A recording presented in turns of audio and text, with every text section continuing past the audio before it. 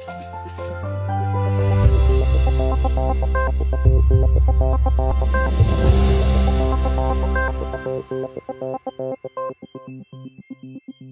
contrast to many other CAD programs, a 3D BIM or pure 2D working method can be selected at any point in Allplan.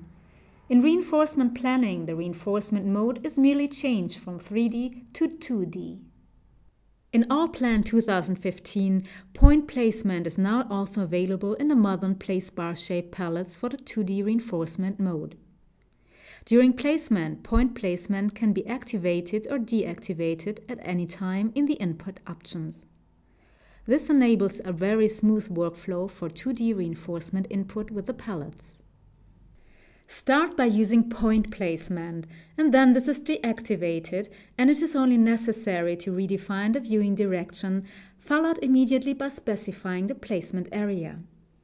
In 2D reinforcement mode, it is of course necessary to take account of the number of values, and in each placement the addition must be checked.